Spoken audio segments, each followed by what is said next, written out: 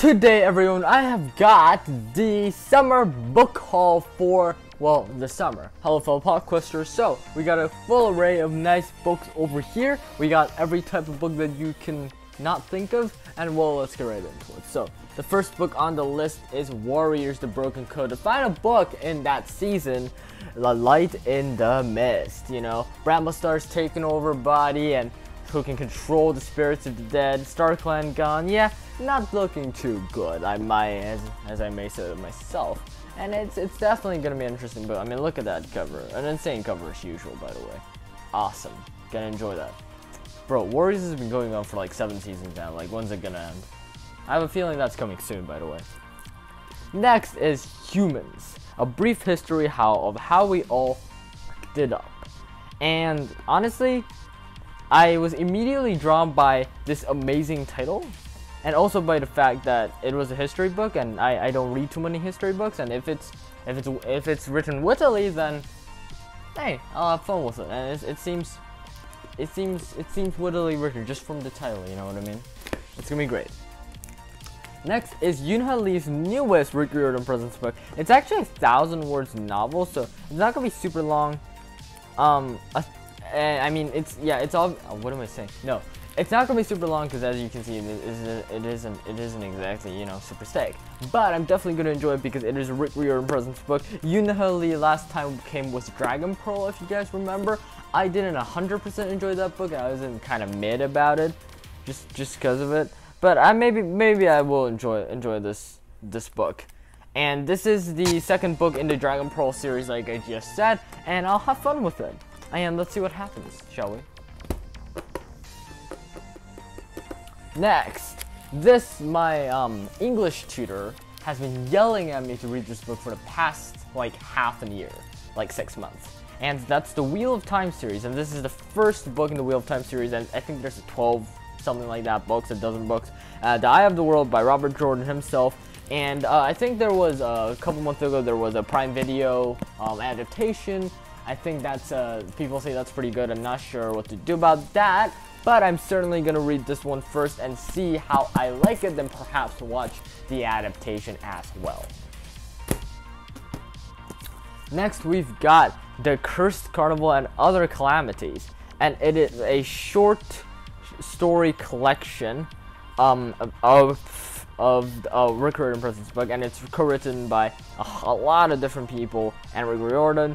And we're gonna enjoy it. There's gonna be a lot of different short stories with different myths in it, and I think it's gonna be quite funny and pretty fun to read. Now, this one is a Newbery Medal book that I saw. I think this is the newest Newbery Medal, The Last Cuentista.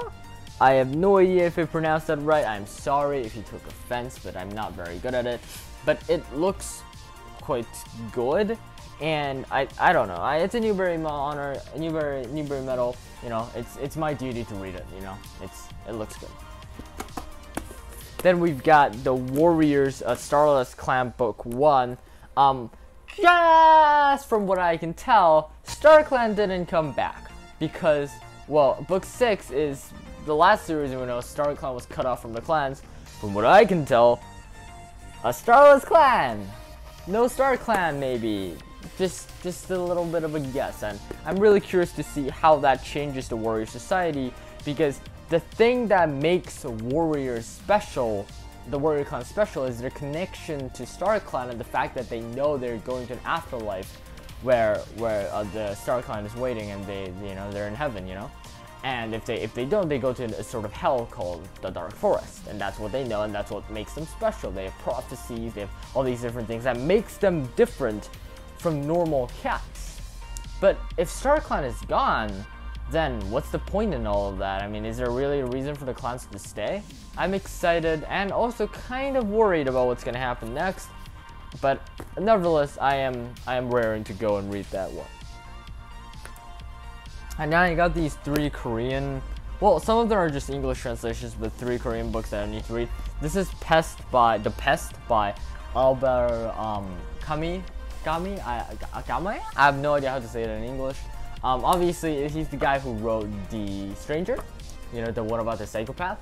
I'm probably gonna read this like an actual thicker version of this, like I bought it, just hasn't come yet. But as a representation, I got this nice thin edited version that I have. So this is something that I'm going to read. And this one is Chisuk, and I have no idea what that is, but we're taking it in the Korean literature course next year, so I'm gonna read that. And this is Kapitan Lee, which I have no idea what that is, by the way. I mean, that's, you know, that sounds like nonsense in English. It's also either nonsense or a word that is so old that I do not know what it means in Korean. So yeah, I'm gonna enjoy reading. It's a nice little short story, also for the Korean literature course next year. And these are some of the books that I borrowed from the library. These are all stuff that I bought. This is Korean folk and fairy tales translated into an nice English text. And basically, I'm reading this because I'm working on a new book that requires me to know a lot of Korean fairy tales and myths. So that's why I borrowed this book, because I thought it would be perfect. And similar caliber to that one is The Book of Imaginary Beings by George Louis Borges. I just flipped through this, you know, you got that nice ancient looking side. That, by the way, this is on purpose. I've seen this done in like D. Camillo books, like The Tale of Desperix. It's pretty good. And it has a lot of different like myths from Greek and a lot of different mythologies, like Greek, Egyptian, English even. So I'm definitely going to enjoy this one. I think it's going to be very fun and very helpful because I am a fantasy novel writer. We got Silvern. So this looks really fun. And like, this is like a Korean based oriental fantasy novel. And it is about these immortal tigers and fighting some, I don't know, I don't really know because I haven't read the book obviously, but I'm definitely going to enjoy this one. Looks really interesting. I mean, look at that cover, that's gorgeous. So I borrowed it from the library, thought it'd be fun.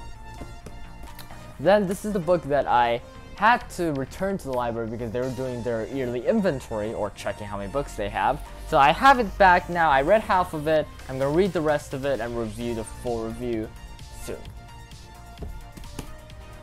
Then we got the newest Paolini book. I hope this is the newest Paolini book. Did he publish any new books?